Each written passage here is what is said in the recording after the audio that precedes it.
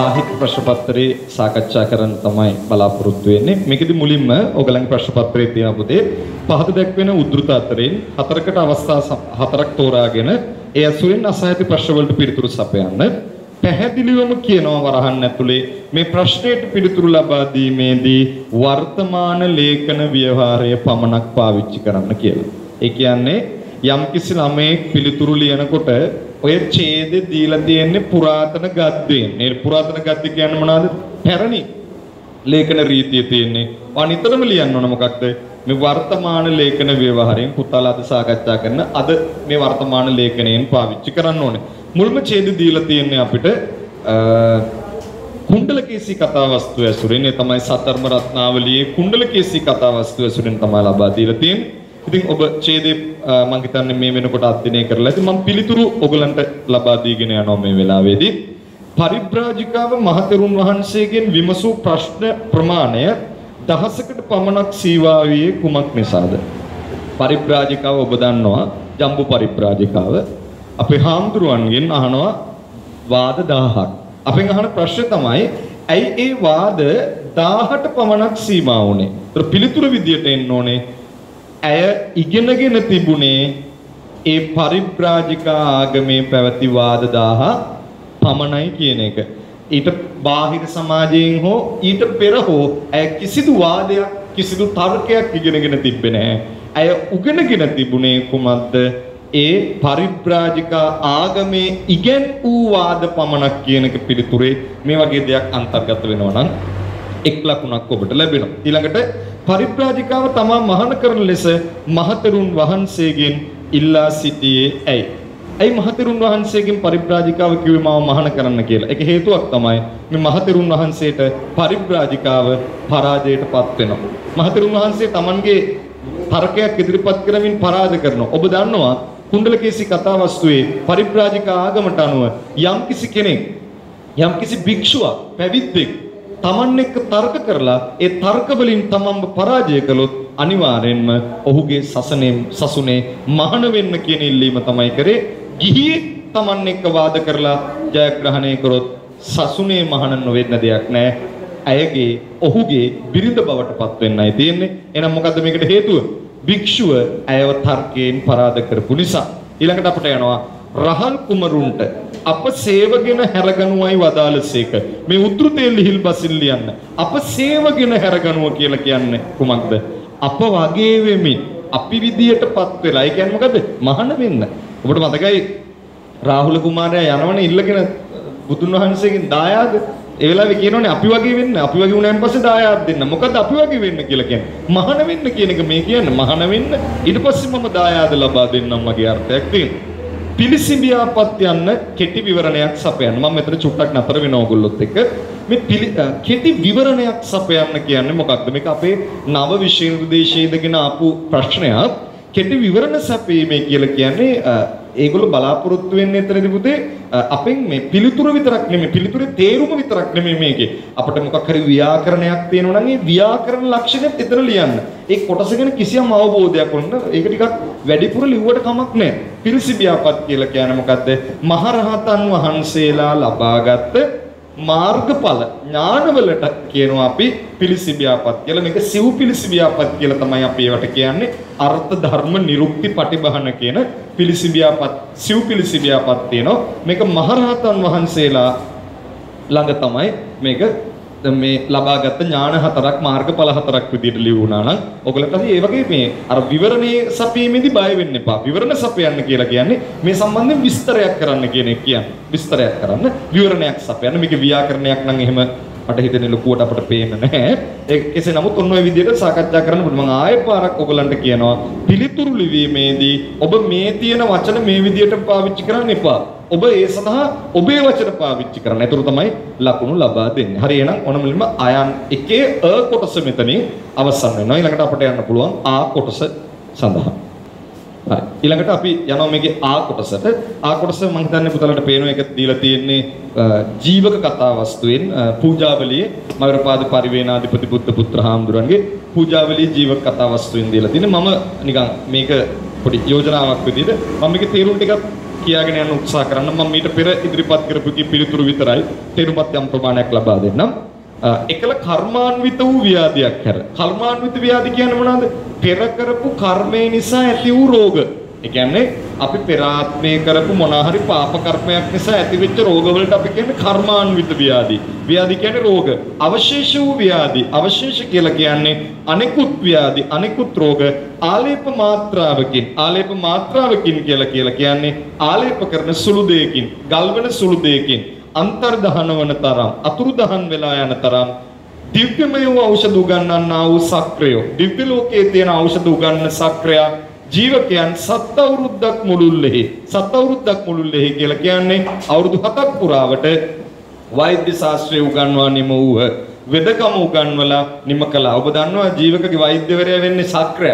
සක්‍රය තමයි දිසාපාමුක් ඇදුරුතුමාගේ ශරීරගත වෙලා ජීවකට උගන්වන්නේ. ඒ අනාගතයේ බුදුන්ගේ වෛද්‍යවරයා බවට පත් වෙන්නේ ජීවක බව සක්‍රය දැනගෙන හිටිය නිසා.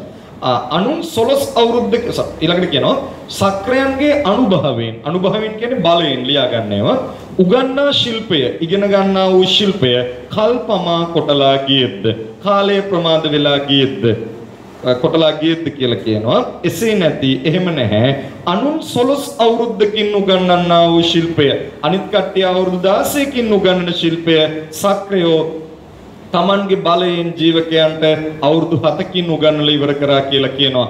එකල ජීවකයෝ වෛද්‍ය ශාස්ත්‍රයේ තමන්ට නිම්සේ දැන තමන්ට ඉවර වුණා කියලා දැනගෙන ස්වාමීනි නුඹගේ මේ ශිල්පයේ නිමාවක් කවර කලක වේදයි විචාලේය. ස්වාමීනි මේ වාගේ ශිල්පේ ඉවර වෙන්නේ කවද්ද කියලා ඇවිල්ලා ඇහුවා. ආචාර්ය ගුරුවරයා මොහුගේ ශක්ති පරීක්ෂා කරමින් සිතා මොහුගේ හැකියාව ඔහුගේ දක්ෂතාවය පරීක්ෂා කරන්න ඕන කියලා හිතලා එසේ වීනම් පුතේ තෙපි මේ නුවර මේ නගරයේ 4 වාසලින් දොරටු 4න් 4 වාසලින් පිටත් වෙලා 4 දවසක් දවස් 4ක් යොදුන් 4ක් ඒ කියන්නේ එක යොදුනක් සමානයි අපි කියන්නේ ගව් 4ක් කියලා. යොදුන් 4ක් කියලා කියන්නේ එක දවසකට එක යොදුනක් ඇවිදින්න ඕනේ. දැන් මේ ගේට්ටුවක් තියෙනවා වාසල තියෙනවා වාසලෙන් පිට වෙනවා පිට වෙලා දවසකට එක යොදුනක් ඇවිදිනවා. ඒ කියන්නේ ගව් 4ක් විතර ඇවිදිනවා. ඉවරයි. ඊළඟ දවසේ ආයෙ පිටත් වෙනවා. ඊළඟ ආයෙ ගව් 4ක් ඇවිදිනවා. ඔය වගේ දවස් 4ක් යොදුන් 4ක් දැන් වෙන වෙනම ඇවිදලා ඖෂධයකට නොගත හැකි ඖෂධයකට ගන්න බැරි මුලක් කියන එක මලක් වදන්න මලක් පොත්තක් කියලා කියන්නේ ගහක පොත්තක් ඵලයක් කියන්නේ ගෙඩියක් පතක් කියන්නේ කොළයක් සොයාගෙන ඇවිල්ලා මට පෑ බලඟයි කීහ මට පෙන්වන්න කියලා කිව්වා. ඔන්න දැන් මම නිකන් අනිත් එකේ කිව්වේ නෑ මේකේ තේරුම ටටක් ගාලා කියාගෙන ගියා. උත්තර ටික බලමු. මෙම ඡේදයේ ඇතුළත් ව්‍යාධි ප්‍රභේද කවරක්ද? ව්‍යාධි ප්‍රභේද මොනවද ව්‍යාධි ප්‍රභේද කියන්නේ? පුතේ ප්‍රභේද කියන්නේ කොටස්. ව්‍යාධි වල කොටස්. ඒ තමයි ප්‍රධාන කොටස් තමයි එකක් තියෙනවා අපි කර්මාන්විත ව්‍යාධි. කර්මාන්විත ව්‍යාධි කියන්නේ මොනවද? එවලියන්න එපා. පෙර කරපු කර්මය නිසා ඇතිවෙන රෝග සහ පෙර කරපු කර්මය නිසා ඇති නොවන රෝග. එහෙම අපිට කියනවා. කියන්නේ සමහර රෝග තියෙනවා අපි පෙර කරපු කර්ම නිසා තමයි ඒ රෝග අපිට හැදිලා තියෙන්නේ. අන්න ඒවට අපි කියන්නේ මොනවද?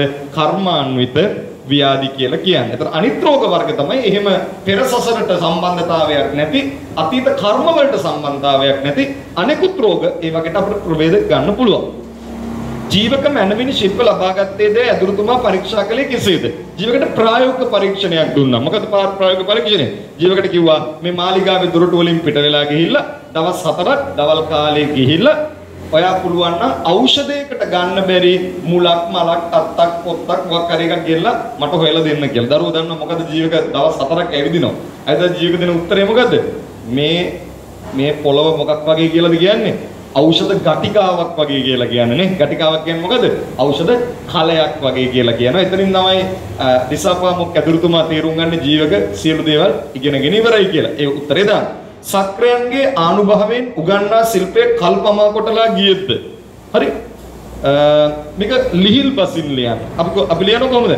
සක්‍රයාගේ බලයෙන් ඉගෙන ගන්නා වූ ශිල්පයේ කාලය ප්‍රමාද වී ගියාද? එහෙම කියලා ලියන්න. කර්මාන්විත වූ යන යෙදුමට කෙටි විවරණයක් සපයන්න පෙර කරපු කර්මය නිසා ඇති වූ රෝගයක් වගේ තේරුමක් ගියාම කර්මාන්විත වූ කියන එක හරි.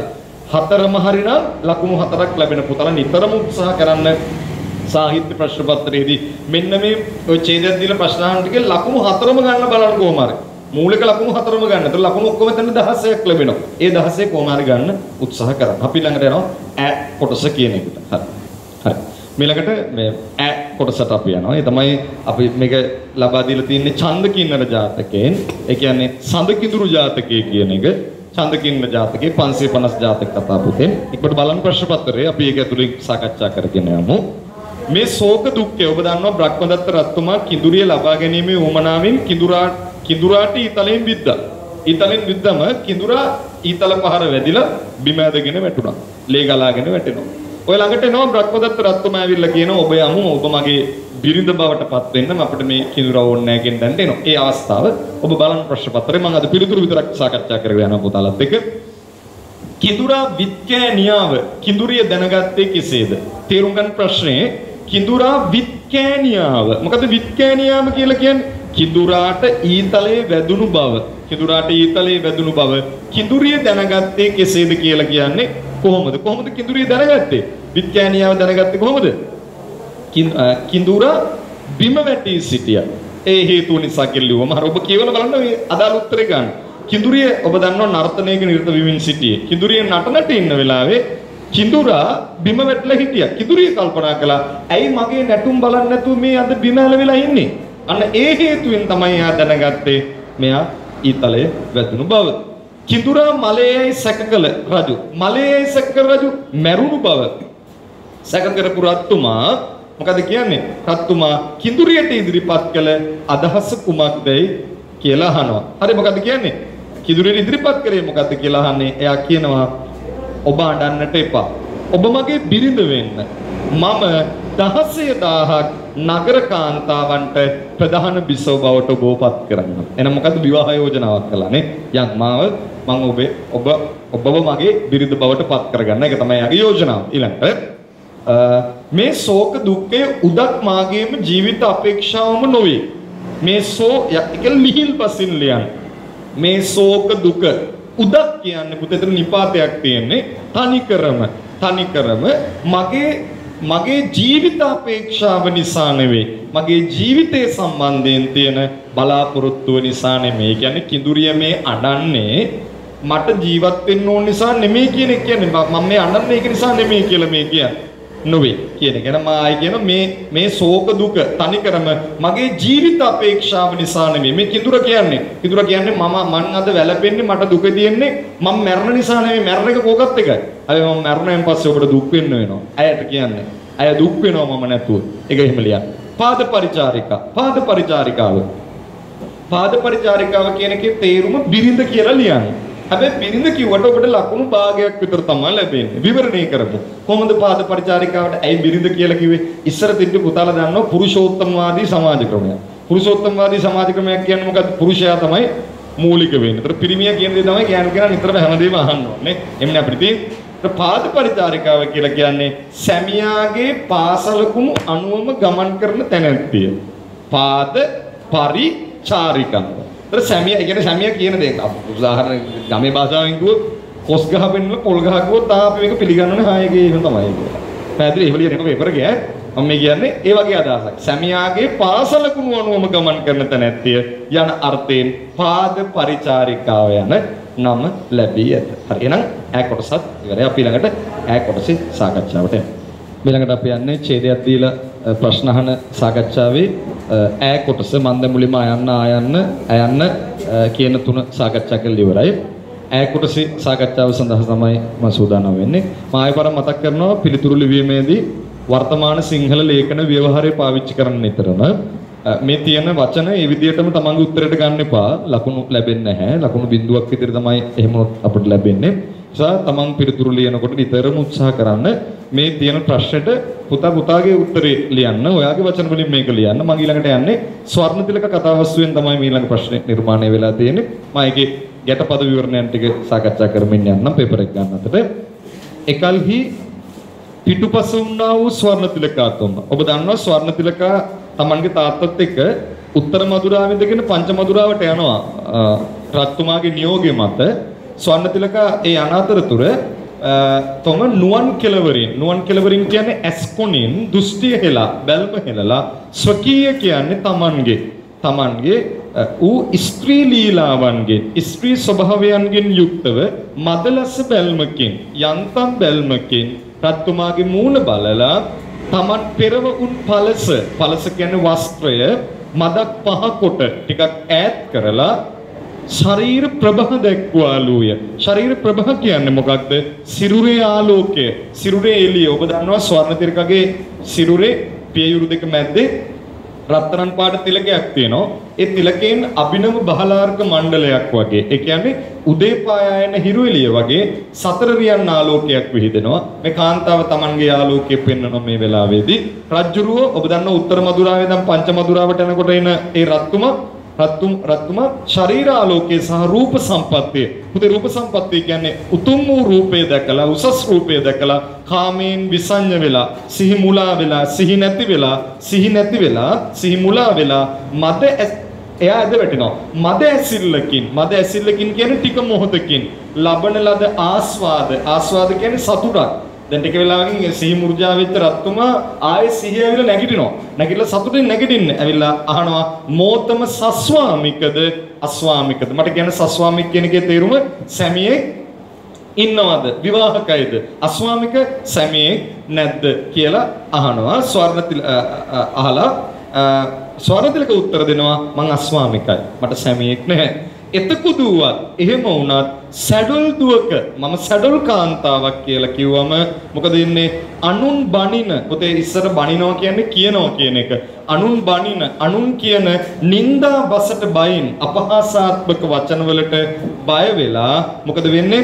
ස්වර්ණතිලකාව අන්තපුරයට ලබා ගන්නට බැරුව ස්වර්ණතිලකා Tamanගේ අන්තපුරයට අරගෙන යන්නට බැරුව මේ බඳු ඌ වර්ණ సౌందර්යයක් මේ වගේ ලස්සන රූපයක් ලස්සන වර්ණ ටිකක් රූප සම්පත්තියකින් යුක්ත උසස් රූපයකින් යුක්ත ස්ත්‍රී රත්නයක් ස්ත්‍රී කියන මණිකක් ලබන්නට බැරි වෙච්ච මට ජීවිතයෙන් ප්‍රයෝජන කුමටද කියලා ශෝකාතුර වෙනවා කියන්නේ මොකද්ද?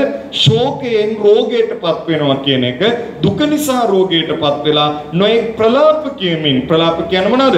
නොයෙකුත් විකාර අනවශ්‍ය දේවල් කියමින් කාමයෙන් මත් වෙලා කටයුතු නොකටයුතු මට කියන්නේ කටයුතු කියන්නේ කළ යුතු දේවල් නොකටයුතු කියලා කියන්නේ නොකළ යුතු දේවල් කටයුතු නොකටයුතු සලකාගත නොහි කඩුවගෙන තමන්ගේ හිස තමන්ම කපාගෙන මැරෙනවා. එතකොට දැන් මැරෙන්න හේතුව මොකද්ද?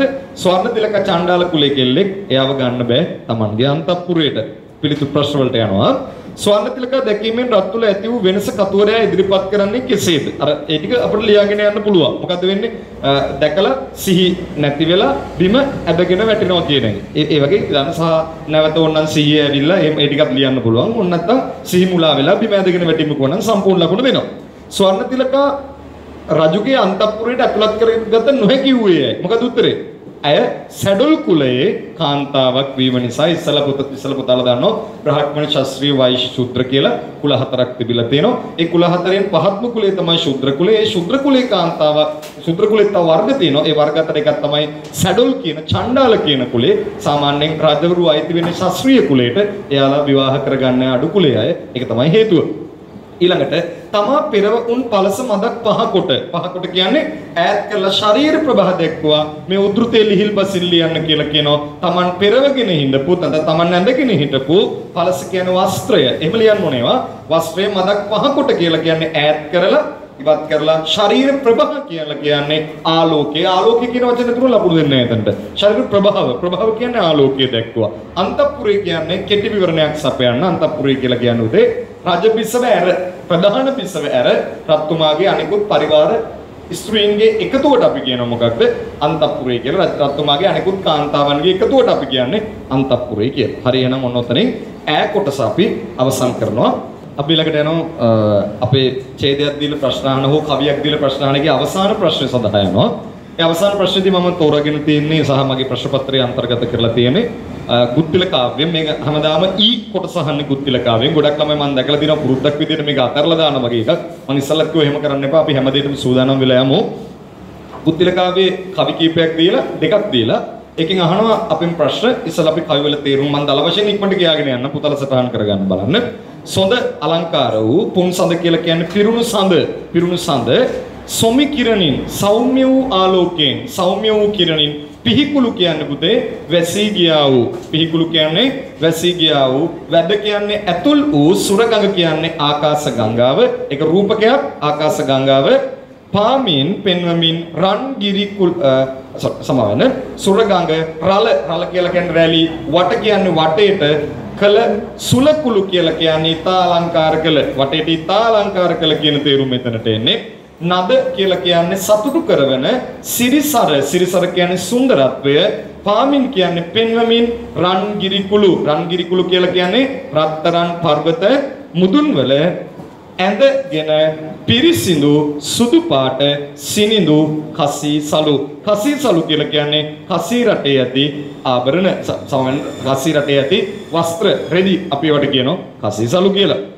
ඊළඟට හිමකර කියලා කියන්නේ පුතේ චන්ද්‍රයා හිමකර සුරසිදු කියලා කියන්නේ ආකාශ ගංගාවේ නැත්නම් අහස් ගඟ කොඳ කියලා කියන්නේ කුඳ මල් මුතු හරෙහි කියලා කියන්නේ මුතු මාලයේ විදියට දමාගෙන පැහැසර කියලා කියන්නේ ආලෝකවත් වූ සුදකර කියලා කියන්නේ ඒ ආලේපන සුදකර ගෙන වෙරෙහි ශරීරයේ ගාගෙන මලකර කියලා කියන්නේ මල් ආකාරයක් බඳු මල් වලින් බහුල වූ පල කියලා කියන්නේ ගෙඩි පලු කියලා කියන්නේ දලු වැනි සුරතුරහි කියලා කියන්නේ කල්ප වෘක්ෂය සුරතුර ඔබ දන්නවා දිව්‍ය ලෝකයේ තියෙන ගහට අපි කියන්නේ සුරතුර කියලා කල්ප වෘක්ෂයෙහි මනහර කියලා කියන්නේ තාලංකාර සිව් සැට බරණින් සැරසී 64ක් වූ ආභරණ වලින් සරසිලා කියන එක කියන්නේ. අද මොන පොදු තේරුමක් මම ඔය විදිහට අරන් දුන්නා. ඔයගොල්ලෝ කුත්තිලකාවේ තියෙන සියලු කවිවල තේරුම් දල වශයෙන් අවබෝධ කරගන්න බලන්න. මේ ප්‍රශ්නේ තාම ලේසි. ඊළඟට රන්ගිරි කුලෙහි ස්වභාවය කවර ආකාරයෙන් නිරූපිතය?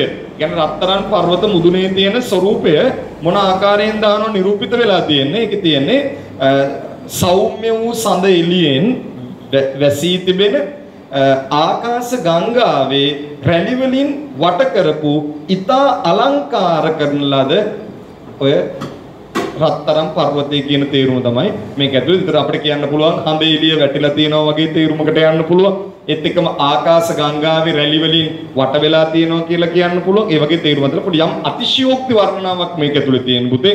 අතිශයෝක්තිය කියලා කියන්නේ මොකක්ද? පවතින දේ පවතින තත්ත්වයේ ඉක්මවා වර්ණනා කිරීම ස්වභාවෝක්තිය නොවේ මේවායි තියෙන්නේ. අතිශයෝක්ති වර්ණනාවක්. ඊළඟ ප්‍රශ්නට යන්න.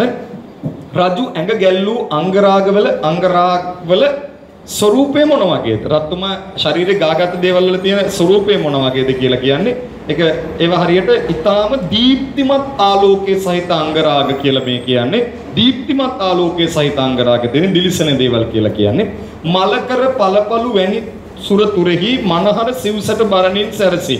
මලකර කියලා කියන්නේ මල් වලින් ආකර වූ මල් වලින් ගහන වූ පල කියන්නේ ගෙඩි වලට පළු කියන්නේ දලු වලට හොඳට මතක තියාගන්න දලු වලට වගේ සුරතුරෙහි ආකාශ ගංගාවෙහි සුරතුරෙහි මනහර ඉතා අලංකාර සිව්සැට බරණින් සැරසී 64ක් වූ ආභරණ වලින් සැරසිලා සුරතුර කියන එකට කෙටි විවරණයක් සපයන්නලු සුරතුර කියලා කියන්නේ දිව්‍ය ලෝකයේ පවතිනා වූ වෘක්ෂය මේ කල්ප වෘක්ෂය කියලාත් අපි හඳුන්වනවා සිතූ පැතූ සම්පත් දෙන ගස ඔබ දන්නවා දිව්‍ය ලෝකයේත් එක්ක සම්බන්ධයෙන් වදන තියෙනවනේ සුරතුර තියෙනවා කල්ප වෘක්ෂය සුරබිදෙන තියෙනවා චින්තාමාණික්‍ය තියෙනවා ඊට පස්සේ ඔය වගේ දිනවනේ ශක්‍රය ඉන්නවා නේද ඊට පස්සේ ඔය එක තියෙනවා පංචසිකය ඉන්නවා මාතලී දිව්‍ය පුත්‍රය ඉන්නවා අපි පොඩි කාලේ ඉඳන් ඉගෙන ගන්න ඒ වගේ එකක් තමයි ඔය සුරතුර කියලා කියන්නේ. එතනින් ඊ කොටස ඉරෙනවා ඔතනින් අපි සම්පූර්ණ සාකච්ඡාවක් ඉවර කරනවා. ඡේදයක් දීලා ප්‍රශ්නාවලියම 5ක් තියෙනවා. ඒ පහම දැන් මම සාකච්ඡා කරලා ඉවරයි.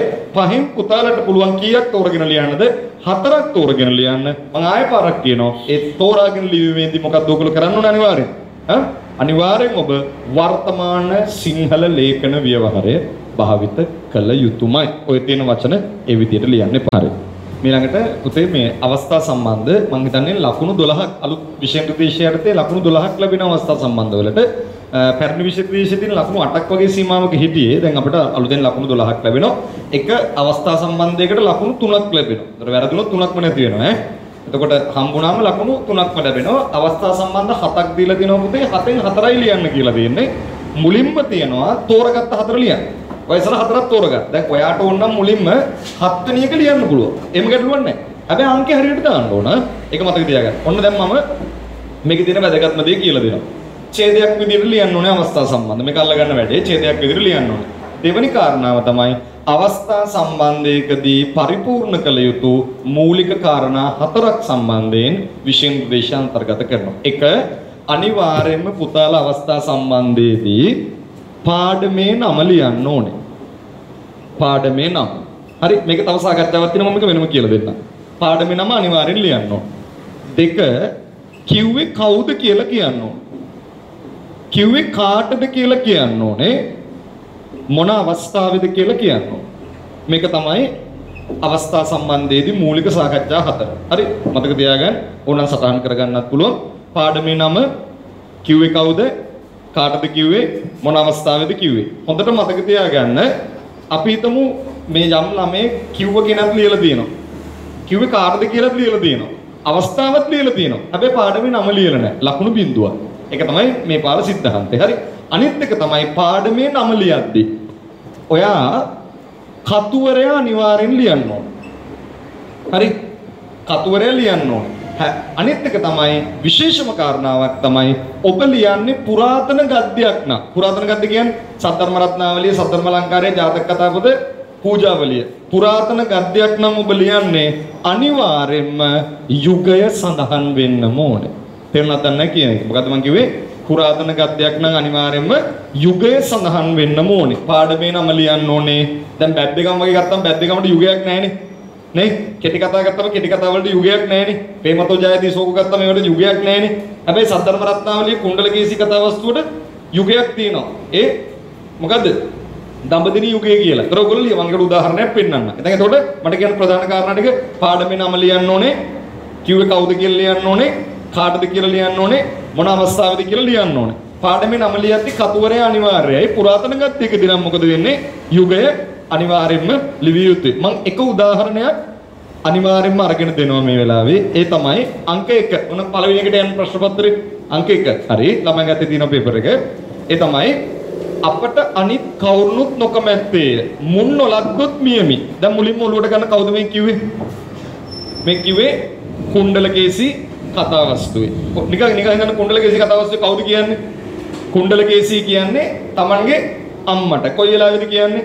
අර තට්ටු හතේ මාලිගාවේ උඩ තට්ටුවේ කුණ්ඩලකේසීව හිර කරලා තියෙනවා. හොරෙක් අරගෙන යනවා දංගෙඩියට. උඩ ඉන්න කුණ්ඩලකේසී හොරාට ආදරය කරනවා. හොරාට ආදරයක් ඇති වෙනවා. කුණ්ඩලකේසී කියනවා මට හොරාව විවාහ වෙන්න ඕනේ කියලා. කතුවරයා කියනවා ඌම පතා බතුත් නොකා යාන්ත් නැගිලා වැදහොත්තිය කියලා නේද? එයා බලාපොරොත්තුෙන් ඇඳට වෙලා දැන් බලාගෙන ඉන්නවා. අම්මා අහනවා ඇයි ඔහොම ඇඳට වෙලා ඉන්නේ? ඒ පාර කියනවා මොකද්ද? මට මෙන්න මෙහෙමයි මට මෙයා විවාහ වෙන්න ඕනේ කියලා. අර අම්මා විල කියනවා මොකද්ද? ඔය වගේ හොරෙක් වැඩක් නැහැ. ඔබට අපි විවාහ කරලා දෙන්නම් කවුද? කුලයෙන් සම්පත් වලින් අපි හා සමාන කෙනෙක් විවාහ කරලා දෙන්න අපිට පුළුවන් කියලා කියනවා. ඒ වෙලාවේ තමයි මේ අවස්ථාව ඉන්නේ. හරි දැන් ඔන්න දැන් අපි නිකන් දාවාශක අදහස් හදාගන්න. කිව්වේ කවුද? කිව්වේ කුණ්ඩලකේසී. කාටද කියන්නේ? Tamanගේ අම්මට. මොන වෙලාවේද කියන්නේ? කියන වෙලාව තමයි මොකද්ද? අර මේ වෙන කෙනෙක්ව විවාහ කරලා දෙන්නම් ඔය හොරාව අතරපන් කිව්ව වෙලාව. දැන් මම කොහොමද මේකේ උත්තරය හදන්නේ? මම දැන් මේකේ උත්තරය හදා ගන්නවා.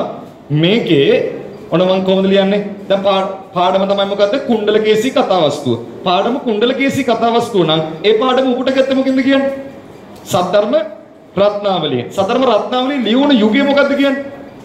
දඹදිනි යුගය. දැන් මම කොහොමද ලියන්නේ? දඹදිනි යුගයේදී ධර්මසේන හිමියන් රචනා කළ සද්ධර්ම රත්නාවලියේ කුණ්ඩලකේසී කතාවස්තුවෙන් උපුටා ගන්නා ලදී කියලා පුතේ ඉවර කරනවා. උපුටා ගන්නා ලදී. අයි මං එහෙම වාක්‍යයෙන් ඉවර කළේ. මොකද උපුට ගත්ත කෙනා වාක්‍යය තුලේ නෑනේ. ක්‍රියාව කරපු කෙනා වාක්‍යය තුලේ නේ. මේක ව්‍යාකරණයක් මේක. ඒකට අපි කොහොමද මම ආයෙ කියනවා. දඹදිනි යුගයේදී ධර්මසේන හිමියන් විසින් රචිත සද්ධර්ම රත්නාවලියේ කුණ්ඩලකේසී කතාවස්තුවෙන් උපුටා ගන්නා ලදී. උපුටා ගන්නා ලදී. කවුද කිව්වේ කාටද කිව්වේ? කුණ්ඩලකේසී විසින්. මංගට විසින් දානවා. කුණ්ඩලකේසී විසින් සිය මවට මෙම ප්‍රකාශය සිදු කරන ලදී. කුණ්ඩලකේසී විසින් සිය මවට මෙම ප්‍රකාශය සිදු කරන ලදී. කොයි වෙලාවෙද සිදු කළේ මට කියන්න? සිදු කරපු වෙලාව තමයි මොකද්ද? අර සොරාව දංගෙඩිට යනකොට ඒ සොරාව Tamanට අවශ්‍යයි කියලා කිව්ව වෙලාවේ අම්මා කියනවා මොකක්ද? ඔය සොරාව ඕනේ අපි වෙන කෙනෙක් ඔබට සමාන කෙනෙක් උඹගේ කුලයට සමාන කෙනෙක්ව විවාහ කරලා දෙන්නම් කියලා. ඒ වෙලාවේ කියනවා මට වෙන කවුරුවක්වත් ඕනේ නැහැ. මම විවාහ වෙනවනම් විවාහ වෙන්නේ මෙයත් එක්ක විතරයි. ඔන්න අවස්ථාව. එහෙනම් දැන් තේරුම් ලියන විදිය පාඩමේ නමක් කිව්වා, කතුවරයක් කිව්වා, යුගයක් කිව්වා, කිව්වේ කවුද කියලාත් කිව්වා, කාටද කියලාත් කිව්වා, අවස්ථාවක් කිව්වා. ඔය ඔක්කොම එකට එනවා නම් සම්පූර්ණ ලකුණු ටික පුතාලට හිමි වෙනවා. ඔන්න දැන් එනම් මම එක ක්‍රමයක් කියලා දීපු නිසා අනිත් ඒවා ඉක්මනට උත්තර ටික විතරක් කියාගෙන යනවා. දෙවෙනි එක මොකෙද තියෙන්නේ? පුතණුවනි කුමක් කියන්නේද? මගේ ඇස් දෙකත් මගේ හදවතත් නුඹත් මේ සතරම මට සමසමයි. අනුරුද්ධ කුමාර කතාවස්තුව. දැන් අතර කොහොමද අත්තක් කියලා මට ගන්න. දඹදෙණි යුගයේදී මෛත්‍රපාද පරිවේනාධිපති බුද්ධ පුත්‍ර හාමුදුරුවන් රචනා කළ පූජාවලියේ අනුරුද්ධ කුමාර කතාවස්තුවෙන් උපුටා ගන්නා ලදී. කවුද මේ කියන්නේ? අනුරුද්ධ කුමාරගේ මව. අනුරුද්ධ කුමාරට කියනවා අර අනුරුද්ධ කුමාර දුවන වෙලාව කියනවා මොකද? අම්මා මට ආදරේ නැහැ, මෙච්චර කාලයක් ආදරේ කරේ නැහැ, අත් තමයි මේම කැවුම් දුන්නා. ආයෙ ටික ලියාගෙන යන්න එච්චරයි. ඊළඟට මෙතෙන්හි නොවසව පර්වතයෙන් බැස මිනිසුන්ට විසය තන නොවසත්වයි කියලා කිව්වා. කවුද කියන්නේ? චන්දකින්නර ජාතකය. හරි මතකද? සක්‍ර දේවේන්ද්‍ර එනවා. ඇවිල්ලා අර ඊතලයෙන් විදිච්ච කාටද? මෙයාව බේර ගන්නවා. කවුද බේරගන්නේ? කිඳුරව බේර ගන්නවා. කෙන්ඩියකින් වතුර ඉහලා. බේරගත්ත වෙලාවේ කියනවා මොකද්ද? මෙතන ඉන්න එපා. මිනිස්සු ඉන්න තැන්වල ඉන්න එපා. ගිහිල්ලා මිනිස්සුන්ට පේන්නේ නැත් තැන්වල ගිහිල්ලා වාසය කරන්න ජීවත් වෙන්නේ කියලා කියනවා. දැන් අපි කොහොමද ඔක ලියන්නේ? උතරව ජාතක කතාපදින්න උඩ ගත්තේ. බහුකතෘ කෘතියක් වූ කුරුණෑගල යුගයේදී රචනා වූ බහුකතෘ කෘතියක් වූ ජාතක කතා පොතේ චන්දකින්නර ජාතකයෙන් උපුටා ගන්නා ලදී. කවුද කිව්වේ? සක්‍රදේවේන්ද්‍රයා කිඳුරාට සහ කිඳුරියට මේ ප්‍රකාශය කරා කියලා ලියාගෙන යන්න. ඊළඟට ඊට කිසි සැකයක් නොසිතා ඊතා ප්‍රපංච නොකොට උදෑසනින්ම නික්මුණ මැනව. මොකද මේකේ තියෙන්නේ? මේකේ තියෙන උදේ ස්වර්ණතිලක කතාවස්සේ ඔබට හොයාගන්න පුළුවන්. මේ ස්වර්ණතිලක තමයි Tamanගේ තාත්තට මේ ප්‍රකාශය කරන්නේ. කියනවා. උත්තර මధుරාවෙන් කියන පංච මధుරාවට යන්න කියනවනේ. යන්න කිව්ව වෙලාවේ තමයි කියන්නේ උඹ ඒ තාත්තට කියනවා ඔයා ඒ ගැන හිතන්න එපා මට පුළුවන් එයාව වසී කරගන්න කියලා. ඔයා ගිහිල්ලා එයාව හොයාගන්න කියලා කියනවා. එහෙනම් අපි කොහොමද කියන්නේ? ස්වර්ණතිලක කතාවස්තුවෙන් මේක උපුටා ගත්තා. කොහොමද කියන්නේ? එතකොට සද්ධර්ම ලංකාරයේ ගම්පොළ යුගයේදී රචනා වෙන්නේ. ගම්පොළ යුගයේ රචනා වූ සද්ධර්ම ලංකාරයේ ස්වර්ණතිලක කතාවස්තුවෙන් උපුටා ගන්නාලාදී ස්වර්ණතිලක තමන්ගේ තාත්තට මේ ප්‍රකාශය සිදු කරා කියලා ඒකත් ඉවර කරා.